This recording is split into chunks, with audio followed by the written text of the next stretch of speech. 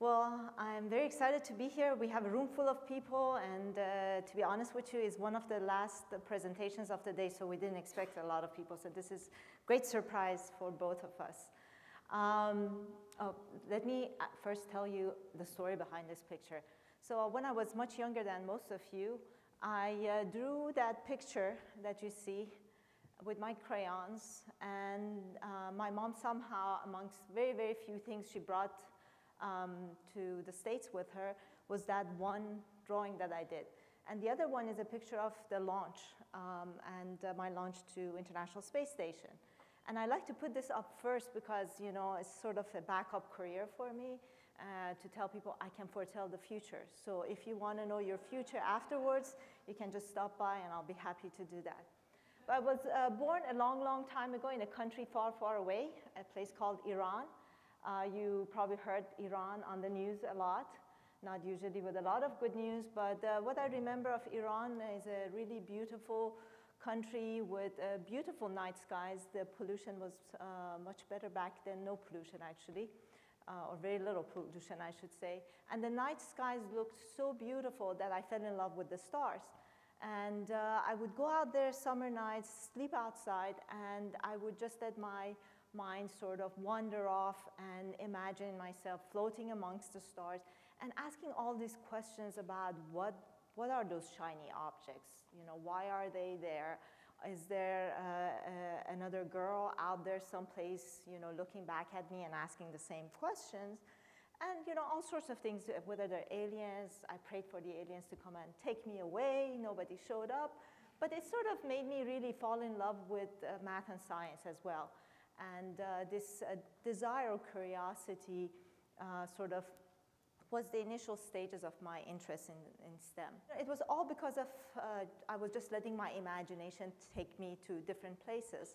And imagination is a very unique gift we have as human beings. It's a gift that allows us to, you know, imagine ourselves in places we've never been, or maybe even doesn't exist anywhere, or we don't know if it exists. To invent things, to imagine things that do not exist. So it's a unique gift we have. And it, you know, imagination is something that it's like a spark of an idea in our head that may start because we just saw something someplace and sparked an idea, or maybe we watched something on TV. I grew up watching Star Trek, or a wonderful book that you read, and it sort of gives you ideas. And then soon enough, you start seeing yourself, those positions, and before you know it, there you are. It comes true. It just starts all in your head. And you know, sometimes you go to great lengths to do that. Of course, growing up, I wanted to be an astronaut. I was in Iran, very young, and most people just, you know, laughed it off and, you know, never thought that it could come true. Probably got a lot of discouraging remarks from my peers and my schoolmates. But it didn't bother me. I just somehow knew I'm going to do it, and, you know, when I grow up, I'm going to prove them wrong, which I did. And it's a great feeling to actually be able to stand here and say that. This was one of my ways, because when I came here, you know, I didn't have the opportunity to go and become an astronaut. But, you know, we were starting life over like most immigrants who come to this country, didn't have any money. I was in 11th grade and I had to finish high school. And my mom asked me to make sure that whatever I do, choose something that I can find a job very quickly. And, you know, in Iran, there are only few careers that are acceptable by parents. It's to become an engineer, a doctor, or a lawyer. So I couldn't stand the sight of blood. I cannot memorize anything to save my life, so I couldn't become a lawyer, so engineering was it. And I loved it because it involved math and science. So I became an engineer, and it was a great choice for me. I built a wonderful career around my electrical engineering degree. First worked as an engineer and then started companies. So I became an entrepreneur and started building things. And that's what I want to make sure that you guys, if you want to take one thing away, sometimes maybe life will throw you a curveball and you cannot do what you want to do right off the bat, right after you graduate, for example. Or maybe you don't get accepted to the field you want in college. But it doesn't mean that you should give up completely on it. You should just, you know, sort of maybe keep it alive, keep it on hold, but don't forget about it so you can always go back to it. So there are a lot of people who use their imagination and then they dream, and those are the people who actually change our lives. And you can see Steve Jobs and Wozniak, two people who proved everyone wrong back then when computers were still the size of this stage, and no one could even imagine that we will have more powerful computers in the little cell phones that you have in the palm of your hand. But there were people who dreamed of a day like today, even though they didn't know if it will happen for sure. And they made it happen. I wanted to do something about ability of people going to space. And instead of just nagging that, why can't we just buy a ticket and go to space and just wait for someone else to do something about it, I decided to do something about it. And that's what I did with getting involved with the Ansari XPrize. We put up a prize because we saw that it had worked in the past. And we wanted this prize to invigorate people to build spaceships privately, to make it available to private citizens like us to be able to experience space. And we had 26 teams from 11 countries that competed. The prize was won in 2004. It was a $10 million prize, and Scale Composite, a company led by a brilliant aerospace engineer, Bert Rutan, won the prize. The design was called Spaceship One, is in the Air and Space Museum, if you go there, next to Spirit of St. Louis, which the XPrize was modeled after. And if you go there, you can look at it, and I'm proud to say that I played a small role in making that happen. But it's exciting to be alive now, because a lot is happening, and the rate of change is exponential, so things are happening at much faster pace. And especially in space, because now there are opportunities for us to not only explore space, but learn how we can, by gaining access to space, explore the resources in space to make our lives better here on Earth. And the reason I'm sharing this with you is because all of these will present career opportunities for you, because you can look at it and say, not only I can become an astronaut through NASA or ESA or any of these government space agencies, but there are also all these other companies and businesses that are now built around space. So for example, if we can build a solar space satellite, capture the energy of the sun and beam it down to a distribution plant on Earth, and be able to have a very good, sustainable source of energy for us, or harvest the helium-3 on the moon.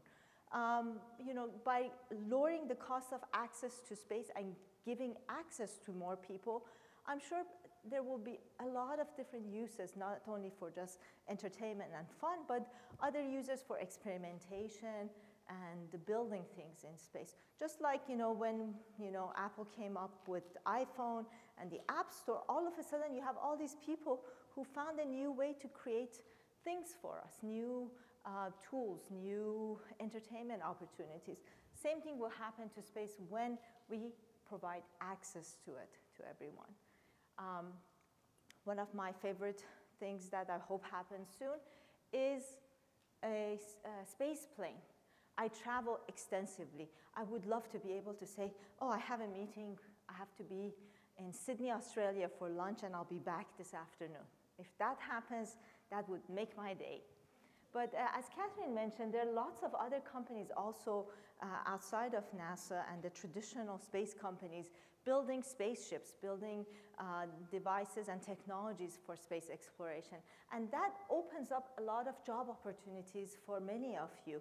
And these are companies led by many entrepreneurs that you know from other endeavors that they had. You have SpaceX that was started by Elon Musk. Elon is also the founder of PayPal and also the founder of Tesla Motors, the electric car. He's an amazing, amazing individual and a great place to work at. Blue Origin was founded by Jeff Bezos, the founder of Amazon. They're also building both orbital and suborbital capabilities. And X-Core is building a suborbital plane that will allow one individual and a pilot to experience suborbits. And Sierra Nevada, Catherine talked about. But there's opportunities for us to create new medicine, manufacture new things in microgravity, all because, you know, we are opening up access to more people to be able to do different things in space. And some of these may sound like, you know, science fiction, but they're not. They're things happening now. So these are not things that I'm talking about that are far, far in the future. These are things that are happening now, and as you enter the job market, it will open up new opportunities for you. Last year, a company, the first asteroid mining company, commercial asteroid mining company was announced. And not only they announced they have great backers, but they're also already doing great research, and they did their first project was a Kickstarter project. How many of you know about Kickstarter? Good. So again, Kickstarter, crowdsourcing, all these things never existed before.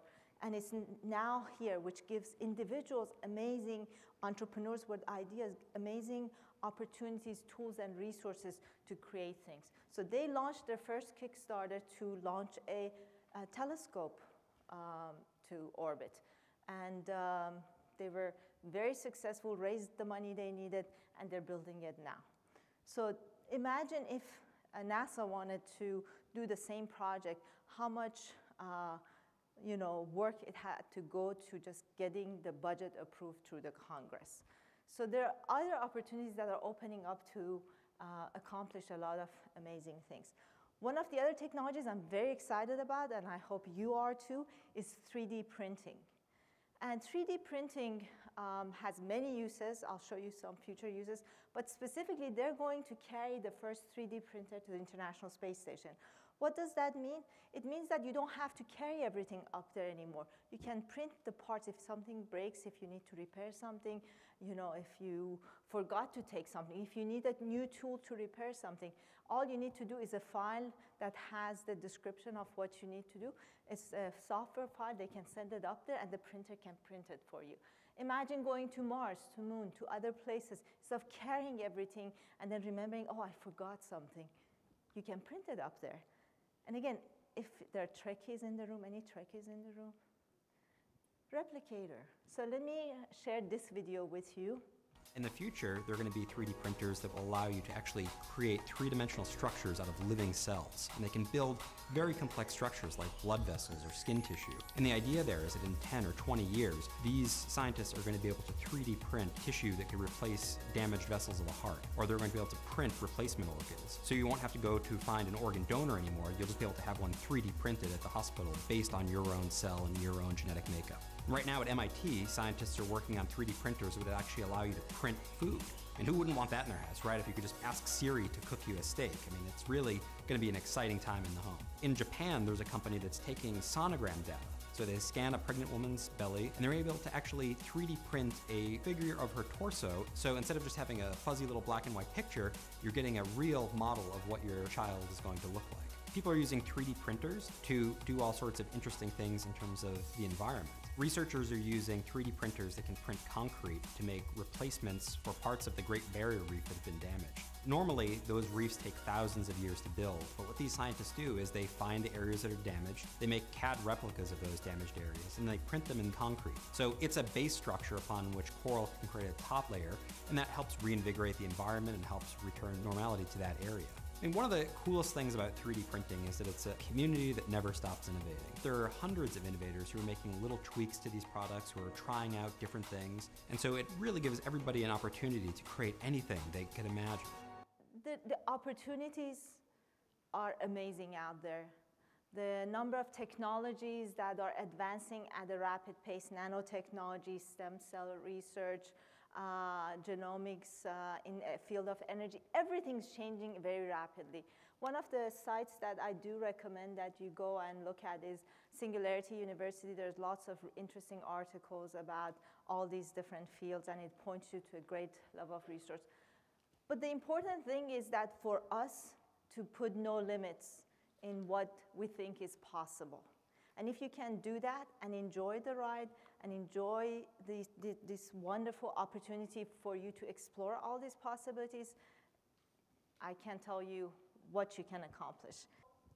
Of course, I'm here to talk about my experience in space. So I want to show you a video to give you at least enough to ask me some questions. The heart is a balloon. My sister Shoots up through the stony ground. There's no room, no space to rent in this town. You're out of luck, and the reason that you had to care, the traffic is stuck, and you're not moving anywhere. You thought you found a friend to take you out of this place, someone you could lend a hand in return for grace. It's a beautiful day. Sky falls, you feel like it's a beautiful day to let it get away. You're on the road, but you've got no destination. You're in the mud, in a maze of her imagination. Your love is down,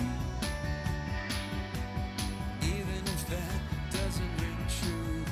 You've been all over, and it's been all over you. See the bedroom fires at night, see the eyes at first sight. 9, See the bird 8, leaving her night 7, after the flood. 6, Came out. 5, 4, 3, It's a beautiful day. 2, 1.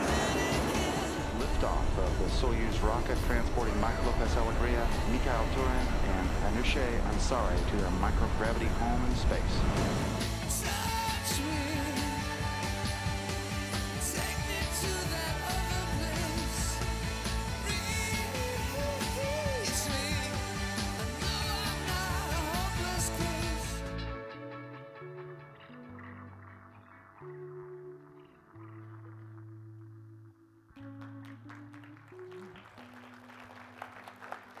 Thank you.